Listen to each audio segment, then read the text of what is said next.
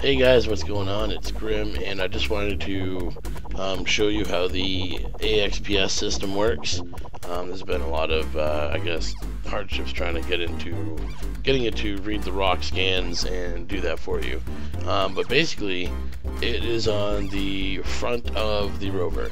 If you zoom into the front, it'll be like a little box with a little screen on it, and you just kind of pull up to the rock and get as close as you can. And I recommend using the third person view and just kind of scrolling in and seeing what's going on. And you just click, when it's ready, and it'll do a scan and analyze. Yeah, so I just, there were a lot of people asking, so I wanted to kind of make a quick little video and put it out there so that if people don't know, they can use it and not do it like this.